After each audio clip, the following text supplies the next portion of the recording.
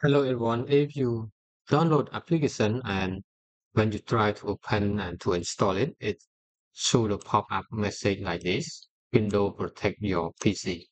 See Defender Smart Screen protect from unrecognized. So you cannot install it. Just don't install. It will not working anything. So let me show you how you can deal with this.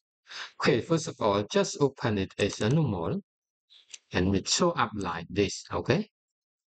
So just click more info right here. More info.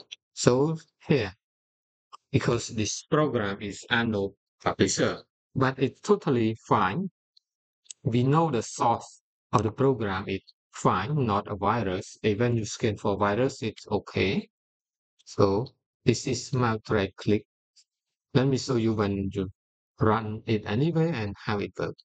Okay, just yes, and it will pop up the installation screen like this. Click next, agree, next, and install. Okay, let me show how it works. Finish. Okay, I used to pin it down here. Here the program look large, and when I click it, it have effect like this. When I turn off and click no effect, it just click.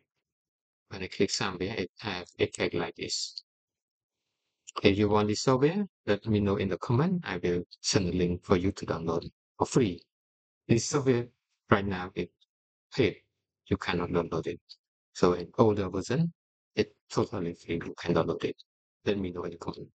Okay, see you next time.